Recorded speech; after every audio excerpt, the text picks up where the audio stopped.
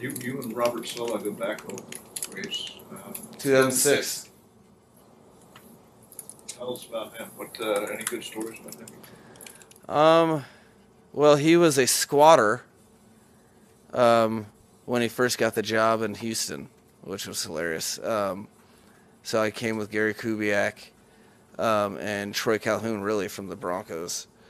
And we, in Houston, what was then Reliance Stadium, we had like a office that, there was one guy in there when I got there. It was Robert Saleh, and he hadn't been terminated. He was, I think, working with Dom Capers before. He hadn't been terminated. I think he had like 2 more weeks of pay or something. So he did an excellent job of just forcing his hand and getting FaceTime with the head coach. Sat in there all week. I think I got there like on a Tuesday.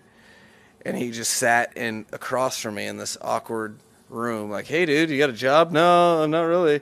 Trying to see Gary Kubiak. And he just waited there until I think like Friday, barged in and told him, hey, I'd really want to work for you. There's a lot of those stopgaps at the beginning of Robert Saleh's career. Always a sponge, always unbelievably smart. He would always blow my mind because we'd have a problem with our printer and we're trying to print Visio or Excel or something, and he wouldn't call IT. He would just like open up this manual and figure out how to figure this stuff out. So he's always super smart, but had some hiccups in his career, which I really, really respect because he just really stayed true to himself, kept pressing. Finally, was a little more fortunate when he was with Seattle and as an assistant there, but he's never been given anything. Just like he wasn't given the job with Gary Kubiak in 2006. I think when he went to San Francisco in 2017, it was under the impression he would be the linebackers coach, and he asked to interview for the defensive coordinator spot.